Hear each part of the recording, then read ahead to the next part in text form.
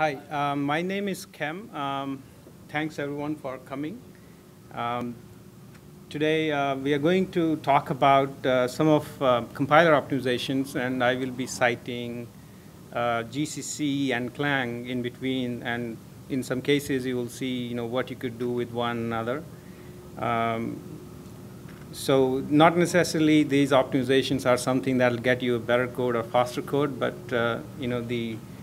you'll understand what these optimizations are and how you could effectively use it for your for making your code more effective. And we'll learn that while generally they are good, they may not be good. It depends upon where you're applying. So we'll be covering few of the optimizations that are going to be covered here, but there are a lot more. So I'll have links in there you can go and look for and see which one fits your needs. So I'll just introduce a little bit of the compilers.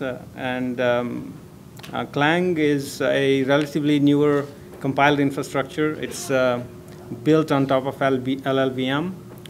It has limited front ends, can do C, C++, and Objective-C. Besides Clang, there are several other tools that are available on LLVM project. So if you're interested, go have a look. They have a lot of nice tools, like there's a Clang scan, which can do static analysis. Then there's a Clang tidy, helps you write C++ code. And I'm thinking the list is very long. So see if any of those tools you can utilize in your workflow. They might be handy. It was released in 2003. And the latest stable release right now is 3.9 as of December last year, and 4.0 is coming out, I think, in a month's time. So they're in RC stage already. And a lot of people call it C-Lang, but actually it is pronounced as Clang. So in GCC, I think most of us, we know what GCC is here. It's the GNU compiler suite. And it can be built both native and cross compilers. So there are cross compilation infrastructures like Buildroot, OpenEmbedded, and several other, which can build tool chains for cross architectures. And it has many language front ends. So there is C, C++, Fortran, Ada, Golang.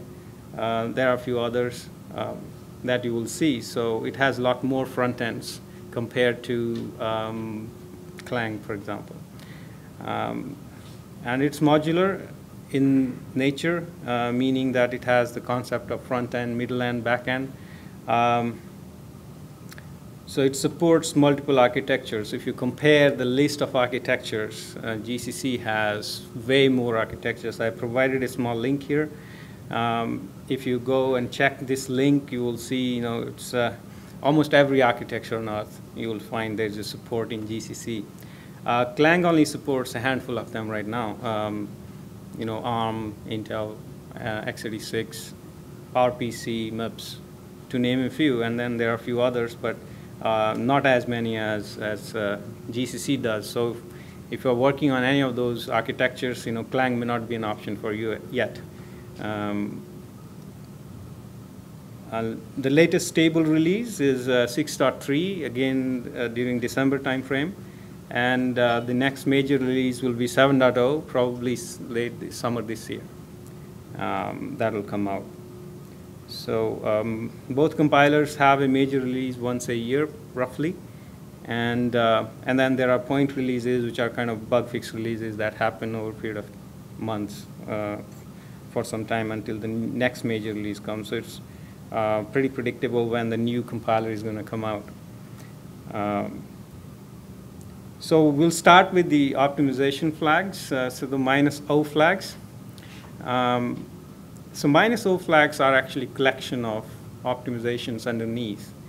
And I'll show how you can see what it is doing underneath.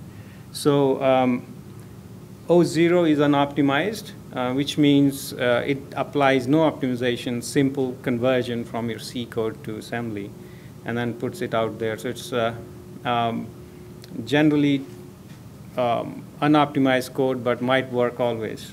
Is this the default? It is not the default. You can use it if you are debugging some issues in your code and stuff like that. O1 is general optimization. It doesn't do any trade-offs for speed or size. It applies optimizations generally, which doesn't affect either of, doesn't degrade any of your conflicting requirements like debug info or code speed compilation and size like that. O2 is more aggressive, and it can affect your size. It can also have some speed optimization. It can apply additional optimizations. O3 is a bit more aggressive. It applies some inlining, and so you can have more code, but it may run faster. Again, you have to see whether it really runs fast or not, but it may be that if your architecture supports it, most probably it will run faster. OS is optimizations for size. It is like O2. But it favors code size, so it will not, it will eliminate the passes, the individual optimization passes, which increases size. So there's a new switch called OFast. So it can do O3, and it can basically add some inaccurate mathematics, inaccurate math calculations, which are not compliant with IEEE maths. So if you are okay with that, if your workloads are fine, you can enable that optimizations for you. OG is for debugging experience. So most of the time people use -O2, -G, and then many times you see that you don't get accurate debug experience. So sometimes when you're debugging, a source level debugging, then you're flipping around the lines and stuff like that. OG is designed for giving you a good debug experience, at the same time having certain optimizations apply, so you're not debugging totally O0 code, essentially.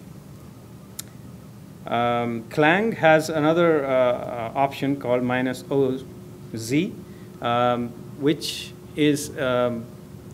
optimizes for size even more. What it does is it disables all loop vectorizations. GCC didn't do that. So it can basically, in theory, generate a more compact code.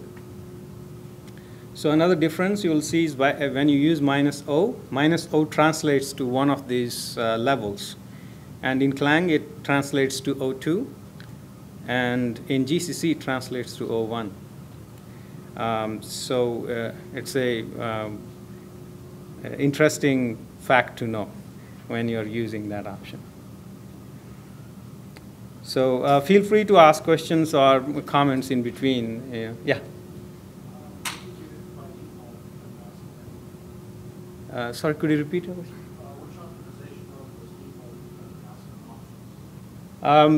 By default, it should be using -O1 or -O option. Yeah. So you mentioned OG is better for debugging, but usually O0 is good for debugging too. Yeah. Can you clarify why it's better to use OG for debugging? Yeah, so O0 applies no optimizations at all. So, it's like whatever compiler generates the code, it'll just emit the same code. But with OZ, it'll still apply the optimizations that, for example, doesn't degrade your debug experience. Okay. Some level of optimizations you get. Okay. Yes. So OG will actually use certain optimizations that may be required depending on the type of code you do, for instance. In most cases, there's some cases in which you cannot actually build without optimization. Yes, so that's a good point as well. So some code, they check for optimization flags, right? So when you enable optimizations, there is a _ optimize _ defined by compiler. So they depend on those things, and they will check for those things.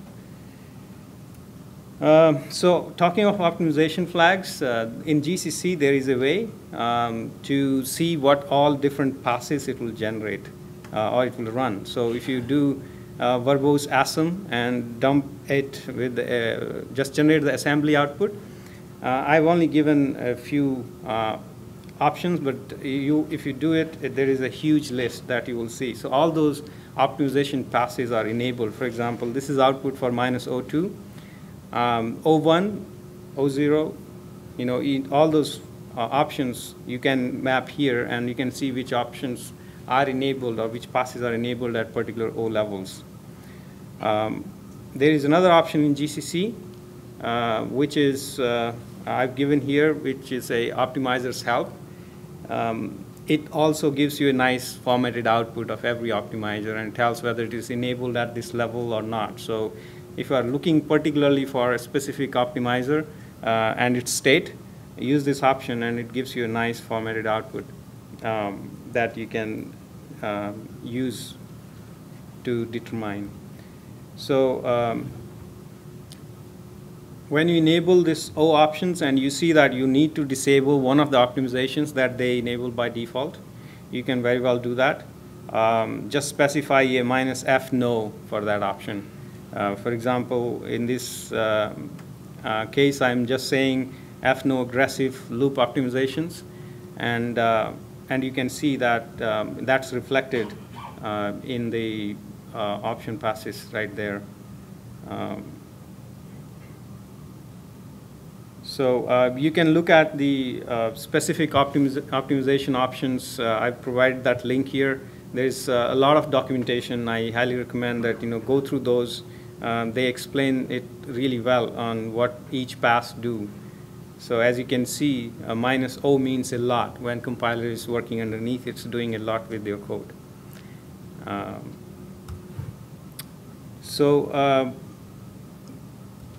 We'll talk about a little about aliasing. So there are options in compiler to enable, strict aliasing. Helps the compiler to generate better code when you know if your code has aliasing problems.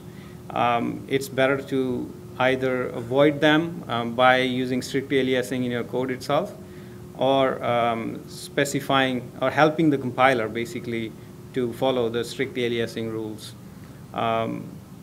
You can find out whether it's having the aliasing issues by using the warning to find where it is violating those rules. And C99 has the restrict keyword. So when you know this, your pointers are not aliasing, use restrict keyword, and that helps compiler know that it can apply the optimizations because you've informed that these pointers don't alias. So if you see the code that I'm showing here, the first function is aliasing because the aliasing rules say that same types can alias. So it won't apply good, the optimizations there. But in the second example, the rules say that the different types cannot alias. So in theory, the function is same, doing the same stuff, but the second function will generate more optimized code because of the strict aliasing rules. Sometimes we do conversions, and just keep in mind when you do conversions, that can result in aliasing as well. So if in this example, for example, I passed long, and if I came into the function and I typecasted it back to int, then the effect will be similar to the first function. So you can help compiler by following these rules. And another thing, there are bugs also in compilers. At least GCC has had a history of bugs. And as of 6.0, this issue was fixed where uint8s were not, or int8s or uint8s were not treated at same level as unsigned char and char. So they would break the aliasing rules. This has been fixed in 6.0. So if you're not using 6.0 GCC, you're using older one, you might be having that bug in your compiler. So it's important that with aliasing, you kind of either help the compiler by letting it know, or write your code so compiler has less work to do. So inlining, you can use inline keywords to hint the compiler. So inline will not inline, but it will hint the compiler that you intend to make this function inlineable.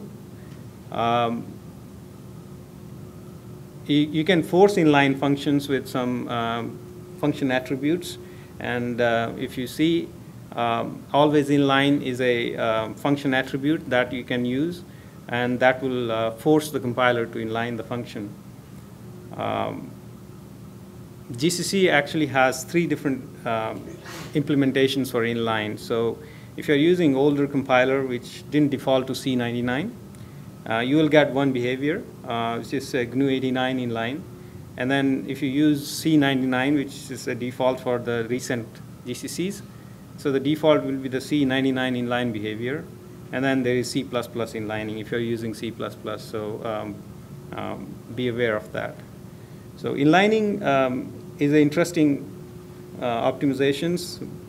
A lot of people do it, and it may help you, it may not help you. So it really depends upon how big your function is, for example, and if you do excessive inlining by using force inline, knowing that you know better than compiler, you might create a large function blocks which are basically spilling over your cache. So you might not be able to use instruction cache as efficiently as you could otherwise. In some cases, it might be opposite. If your function is small and you do inlining in, say, loop or something, and the function is small enough and it fits into your instruction cache lines, you can get a lot of performance boost. So, so it's important to understand that when you apply inlining, look at the code. I always say that. Look at the code, what GCC is doing, or any compiler is doing, and with your code. If it is inlining, look at what it is inlining. And secondly, many times it's important to know your profile also. You might inline a function that might increase the code, but that might not be a hot function. So overall, your performance still might be, nothing, right? So you have to know where the inlining is most effective, because it does have penalty in terms of code size. And so generally, keeping those things in mind, probably you can effectively use the inline keyword. In the older compilers, it didn't have heuristics to determine what to inline, what not to inline. Newer compilers are very good at determining, the inline limits and identifying a function is inlineable or not. So many code that's written, people have forced inlining. That becomes quite static, architecture to architecture. When you port that code to another processor, that may not work as well as it worked on that old MIPS processor. So it's good to let compiler decide on it and then take control when you have issues, and you know that this function should be inline for this particular case. Then you can use the always inline attribute. So stack optimization. So it's quite interesting. There is a diagnostics option. You can see if you use this fstack usage, it can dump the information in a separate file about how much stack is being used by a function. So you can get that value, and you can do some maths you are doing about how much stack your call chain may use, and that might help you to redesign your function or algorithm. And you could look at whether the local data, local variables, they contribute towards stack. Function parameters, they contribute towards stack. So if you write functions with so many parameters, you might want to avoid that. You might want to pass them as pointers to structures and stuff like that. And then if you are returning structures, right, by value, that they can also add to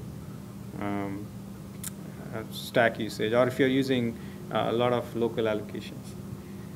So watch out for those things. And this is a good option. So if you are using stack a lot, then see if you are using recursive functions. They are bad for stack. And if you are using deep call chains, in some cases I've seen call chain going into hundreds, right?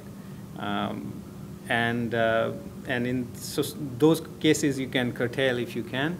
That would improve your stack usage.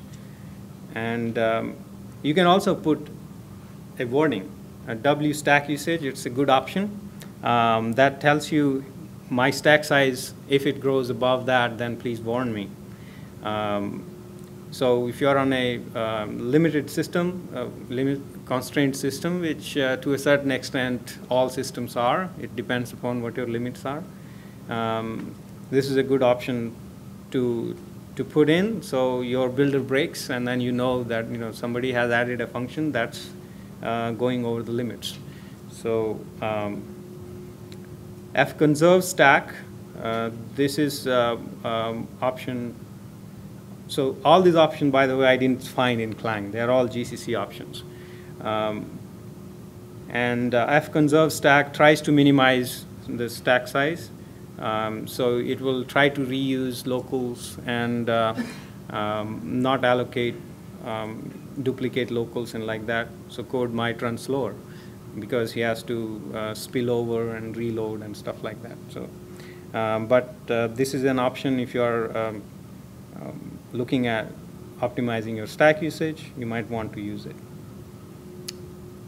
For size optimizations, most of them are taken care by optimization for size. So if you use OS, it uses a whole bunch of optimizations. And in addition, you can also try to use your stack boundary. So you want to have your stack alignment to, say, 8 or 16. Generally, it is 16 on x86. And you can make it 8.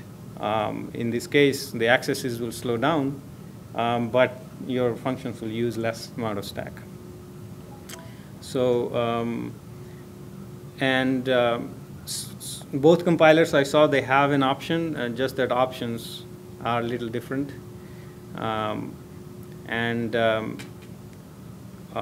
You can use another option called merge constants, so you can let compiler work harder on finding similar constants, and then it will merge them. That will be reducing your total size eventually. And as you can see, GCC, Clang both has that option, just the options are named differently.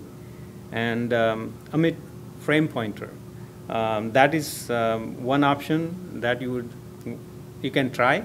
It removes certain instructions from your function entry points, but debugging will suffer. So if you want to have a good debugging experience, you might want to keep it. So it's a trade-off at that point. If you want to make that, some people do. Or in some cases, some functions you might want to do that. You are pretty sure those functions you never debug. You might want to enable that. And in some areas where you think that you want to debug or you might have issues, there you might want to keep it enabled. So it's again, as I was saying, it's a mix. Identify your loads and then enable these options accordingly. So one size doesn't fit all. So these are two options that I wanted to highlight: F function sections, F data sections. Both compilers have this option, and what they do is they have separate ELCE sections for each function. And then similarly for global data, and also initialize data, they create separate sections. So when you enable garbage collection in the linker, linker is better able to find out unused functions, for example. So it's able to throw a lot of code away. But if you don't use these options, then there is a single text section that is available for, in the end, in the object file for the linker, and it may not be able to identify a lot to remove. So, but when you use this options, many times code breaks. The reason is because now everything gets into their own sections, and you might have entry points. And linker might not see that as entry point, and it might see, oh, I don't have any call chain here. This whole function list is unused. So there are ways in the compiler to identify your functions that I use them, they're used. So, so keep that in mind when you switch to these options. You might see smaller code, but then it may not run. And then usually the problems are like this, where you haven't identified your code for entry points, because that's what linker is going to use when it is trying to find out which functions aren't used and which data is not used. So, so these are a few points that can help you to reduce the code size, along with the general optimizations for size options that we talked about earlier. So I want to talk about the profile guided optimizations, the PGO.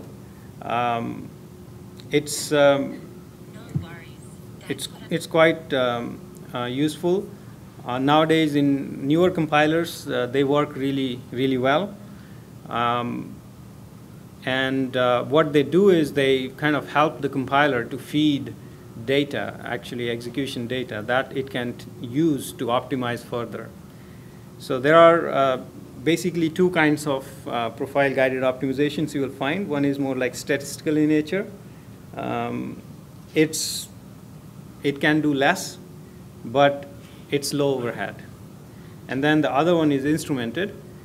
So it can do more accurate stuff, can give you more options, optimize your code more, but it's quite intrusive. At least it has double build things. You have to do an instrumented build and then run it, and then get the instrumented data and then run again instrumented compile.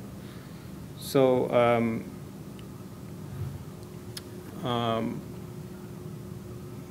what you can do is there are these options that I've mentioned here, F profile generate. So there are these steps you will have to do for a more precise collection of data. When you run the instrumented code with your training data, that is, whatever inputs you are feeding into your application, it will generate extra files. So you need to have file system on the device. So it has a lot of requirements from that regard. If you are doing embedded system development, you have to make room for those things where it can write files, and then you have to be able to, take those files off the box and then feed it back into your compile process. So if you are doing cross compilation, this can be a little, involved process. However, they do they help you optimize your code a lot more.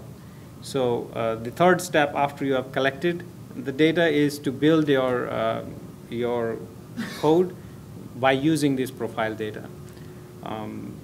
So there is a lot that happens underneath, but overall what you see is it's feeding in information about, is that path taken, if is taken more than else, or else is taken more than if. So all that data is collected and it is annotated. So when it is recompiling your code, it is annotating that data and feeding that information into compiler. So that's an additional information that compiler will use in this pass here when you are doing the build, and it will be able to use branching properly, right? So he knows that this branch is taken more often than the other one. So he's going to optimize using that value range. So, yeah. So the profile creation certainly destroys binary If you feed the same profile in, do you get the same results out each time? Also, it depends upon your training data, really. And you might have, it's a live system, you have interrupts and stuff like that.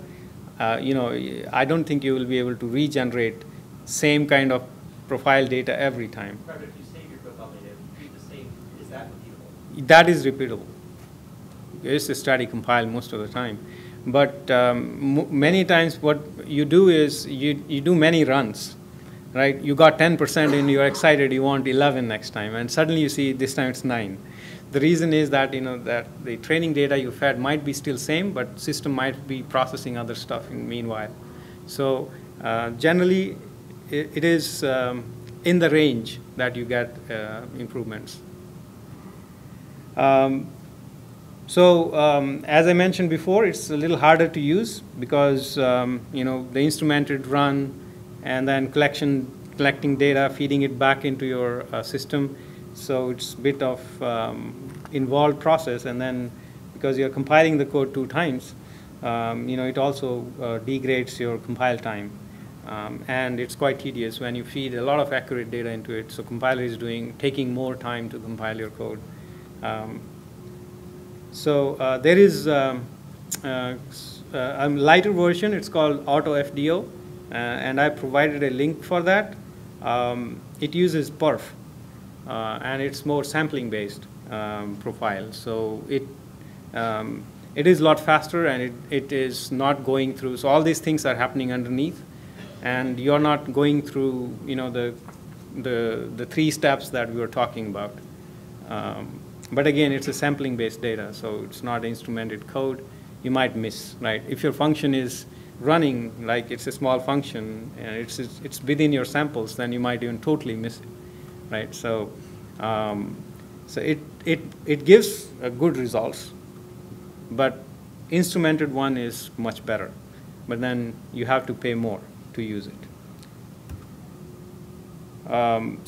Link time optimizations. So when you are compiling your code, compiler sees file by file, right? So you have your compilation unit, which is a single file. So that's the view it has. What link time optimizations do, it gives a whole program view to the compiler.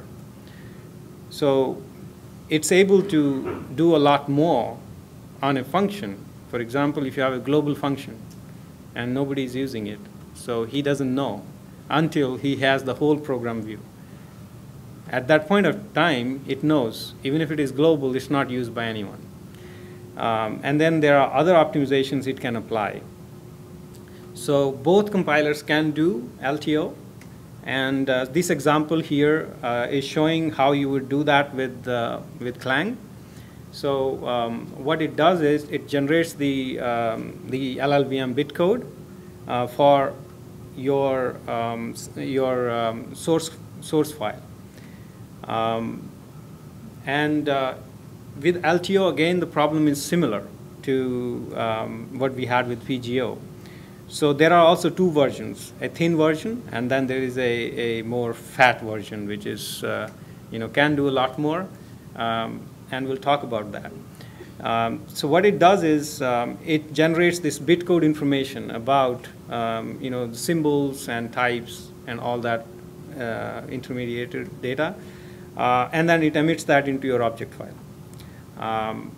And then when you are linking and you have to specify the FLTO option, then what's going to happen is with Clang, I think you didn't need to even specify that option. It can identify that there is a LTO data. But with GCC, you have to tell it that you have to use FLTO. And then it will invoke the link time optimizer. So what it does is you invoke the compiler. It has a plugins that invokes the linker. And then linker plugin is able to invoke optimization passes because the metadata to do all those optimizations is in the bit codes. So it's able to see the whole program, and it can do a lot more optimizations on your code. FLTO equals, you can say full. If you say full, what it does is it also generates the normal object code say you're not using LTO. So what happens is when you're linking it, so you're providing it as a library and somebody doesn't want to use LTO or don't use LTO, you can still use that library. And if somebody is using LTO, they will, of course, have, so that's why it is called full. And then the thin, it's faster to compile and has almost same amount of optimization gains you can do, but it needs gold linker. The reason is when it is doing linking, linking is a single process in full case. But in this case, when you have gold linker, it can do threaded links. So what it does is it launches many threads. So that's how it is able to do faster links. So GCC has similar options, as you can see. Instead of generating LLVM bitcode, it's generating Gimple bitcode. Gimple is the GCC's intermediate representation. And the rest of the process is pretty much same. And there is a fuse linker option, linker plugin option, similar to what Clang has. And of course, it needs linkers with plugin support. What that means is binoodles have this plugin support. And when you have the linker with this support, it's able to call the other tools like archiver, size, all those tools. Basically, if you think those are sort of tools it is invoking when it is reading those objects and linking your application. So there is this -f-fat LTO objects, which basically is telling you that I want to generate these libraries that I can link both in LTO and non-LTO mode. And one of the issues, caveats, as usual, there are always compromises you make, and -G might not work with this. So there is work done in this area, but you might see that when you link your applications with LTO, debugging is even worse. So keep that in mind. Auto vectorization. So there are multiple loop optimizations that are done underneath. So we're not going to talk about all of them, but we'll talk about just auto vectorization. So others are actually put together by your -O options underneath. So they are doing a lot of loop optimizations. I highly encourage you look at those loop options that compiler is doing. It's doing a fantastic job underneath. So what auto vectorization does is nowadays all processors, in embedded Linux space even have some sort of SIMD units. ARM has Neon, right? There is the SSE units, AVX units on Intel x86, and then you have Altivec on PowerPC. MIPS has similar things. So auto vectorization is about using those units to speed up your compilation. It's enabled at -O3. If you don't use O3, then you can use -F3 vectorize. This is a special option to enable it. And of course, you have to also enable this SSE options or Altivec. Otherwise, it will complain that, hey, you want to do vectorization, but you don't seem to happen to have a SIMD unit, so what can I do? How is it bad for size then? Sorry? You imply that it's bad for size if it's only in O3. It is bad for size. I'll let you know how. Okay. Because what it is going to do at O3, so question was why O3 is bad for size. Because it is, by default, unrolling your loops. Right? So if you're unrolling your loops, it doesn't matter. Forget about auto vectorization. It is doing a normal loop unrolling. So if your loop it finds is looping around 100 times, he's going to unroll it 4 times. So the loop only runs 25 times, if it can do that, because it is trying to save one of the branch instructions. Right? Now it's again subjective that it might improve your code execution, but obviously you are replicating code 4 times, so that's definitely adding to your code size. What auto vectorization does is it identifies those codes, snippets or loops, and then it tries to execute them using SIMD instructions. So if it is just running a normal loop instructions, right, there are a lot of instructions that it's doing. In this case, he's using all this SIMD power to do the calculations, whatever you're doing in your loop. So you can basically quickly execute that. That is what it is doing there. It is enabled by default, so you don't have to do anything per se, but you can help the compiler when you write your loop and you think that, I think compiler should look harder in this loop here I wrote. It, I believe, is something compiler can auto-vectorize. Then you can help him by providing the hints through pragmas. So the pragma I gave you is a good option in Clang, for example, I found. GCC has similar, but it can tell, this particular pragma, you can put it above your loop, and GCC will, or any compiler for that matter, provided you use the right pragma there, will work harder to vectorize your loop. There is more vectorization features, like it can go beyond a single basic block. It can look across basic blocks and see, are we doing some similar operations in this block, and they don't depend on each other. He will coalesce them together. So it's more aggressive optimization, takes a lot longer to compile, but then it can give you a lot more, optimizations. So, but you will lose compile time.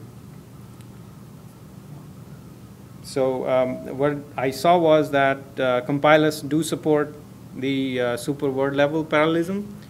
Clang is going a bit ahead, and it's also doing it in two phases. So first phase and the second phase is when it has done all restructuring, it will again run this pass. So if anything is now, it can catch second time when reordering happens, it will try harder to find more cases.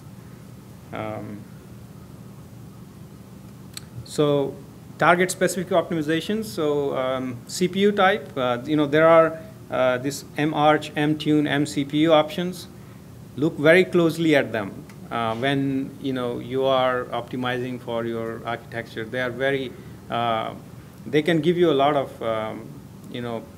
gain as well as pain. Depends how you are using them. So march tells you which instruction sets you are allowing compiler to use. If it is choosing wrong instruction set, it might use instructions that are not available on your processor.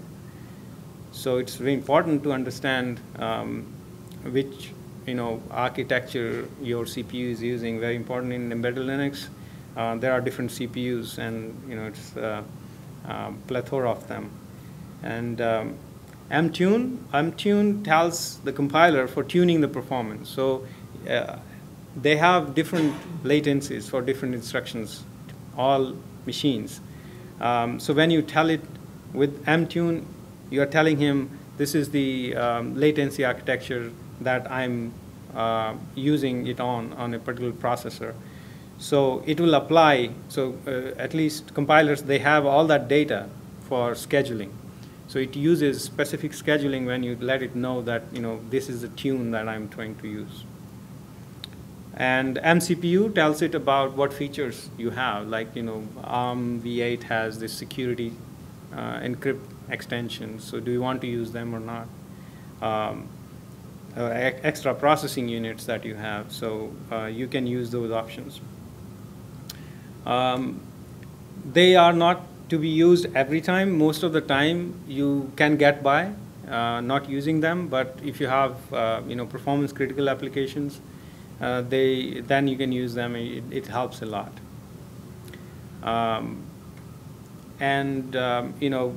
SIMD, as we talked about, auto vectorization, use them as much as you can, and also ABIs, they also are able to use them nowadays. So for example, at least on ARM, ABIs are different depending upon how you want to pass your function parameters. So you can use, for example, hard float ABI, which uses vector floating point for passing parameters. So if you have like, audio related applications, then you can pass, floats and doubles and all those things using those registers. Target ABIs, I just made a small note here, but there are some obscurities there, especially in MIPS. And at least in the old ABI, if you're using like big code, position independent code, then calls are very expensive. And so there has been additional ABI work that has been done.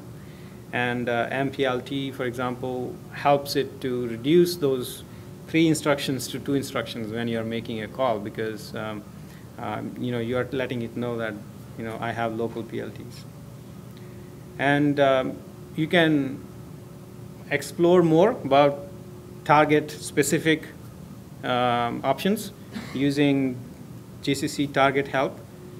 I didn't find any of that kind of nice way in Clang that I could dump individual passes. Maybe there are ways, but there wasn't any like a given option that I could use. And here I'm pointing you to a documentation subsection where it is actually documenting for all supported architectures what are architecture specific optimizations. So take a look at that, see which architecture you are building. So built-in functions. Built-in functions are provided to use specific instructions that compiler is not able to schedule. So when generally you are building your code, compiler only has a subset of instructions that it's using. But when you know that, oh, my algorithm involves this, multiplications, then you can use built-ins to effectively do those calculations. What it does is it uses those specific instructions that your architecture is providing to do those computations. So they are all documented really well. What I saw was they are different for different compilers, different for different architectures. So if you are using them, know what you are doing. And just don't use them without any guards. So use guards around them if you're using them. Or sometimes compilers are also able to use built-ins themselves. If they use it, then you're okay, because they know which architecture you are targeting, and they will do the right thing. But if you're explicitly using it in your code, then you have to be aware that the particular built-in you're using here may not work on MIPS or may not work on PowerPC, for example. So unsupported GCC extensions in Clang. This is a highlight I'm making here because Clang is a newer compiler and doesn't support everything that's in GCC. And you would find that if you have existing code that has been built, say, with GCC, and it may not directly compile. And some issues are just that it might be catching more errors that weren't caught by GCC. But then additionally, it can be that it hasn't implemented those. So there is a section actually that lists a lot more. I'm just listing here which are mostly relevant to a lot of software. So variable length arrays in structs.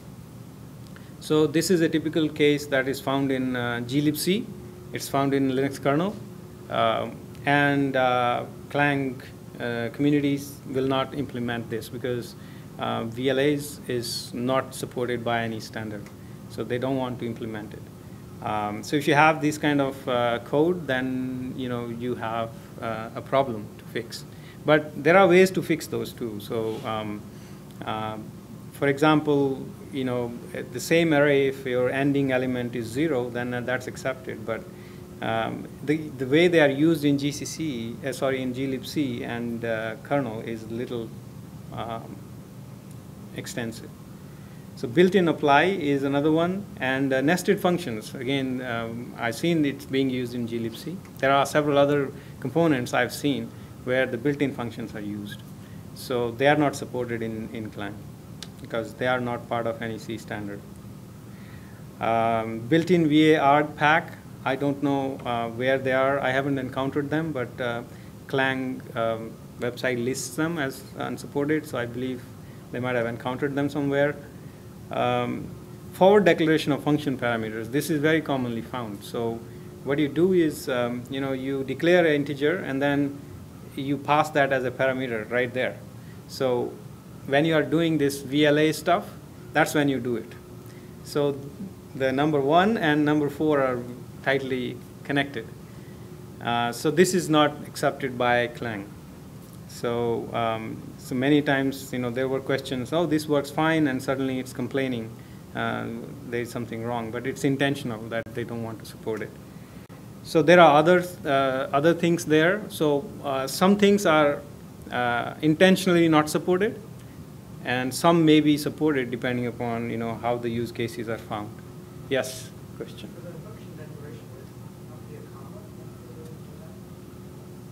No. So it is the forward declaration of function parameter. This is what it is. So you are declaring a function parameter. So that function doesn't take 2 parameters, It takes 1 parameter. But you are declaring it and using it in the real parameter, which is your array. That's where you're using it. So it's a GCC extension. It's a smart thing, but it's not standard. So I think, in summary, help the compiler. It'll help you. It's give and take. Evaluate the impact of optimizations. So, one optimization may not work on a different load. So there are no, one way of doing all the time. So evaluate the impact always. And know your cache sizes, your architecture, your latencies. And profile your code before you optimize. Data is the king. So if you know, you collect the data, how your application is doing, you find most of the time people say, oh, the string functions, right? But it may not be the string functions. It may be something else. That's it. Because in embedded space, you might have one of your own functions which is causing it, and not a string function. So very important that you have that profiling information, and then you identify, these are my 10 hotspots, and then just optimize those. You'll get a lot more. And then apply all these techniques there. I think impact will be a lot more, rather than doing a global level change at changing from -02 to OS and all those things. Those are very disruptive. And you have to measure your load. And writing portable code is good.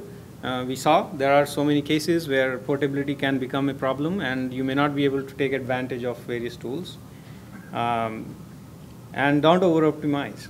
So many times it's a common pitfall people have is they do over-optimization, and it's actually called pessimization in compiler terms. Because you wrote a good code, compiler doesn't understand it anymore. So he says, okay, I'm going to do what best I can do. So compiler always falls back to very assertive, very conservative code generation when it doesn't understand the code. So he has to identify patterns, and if he doesn't, then he will fall back to the worst code it can generate, because accuracy is more important for compiler. So he has to do the right thing, and whatever he thinks at that point, he cannot take chances. So keep that in mind, write code that compiler can understand easily. So that's all I had. So now I have some time for questions. Actually, I'm above time already. So we can take one question. If not, thank you very much.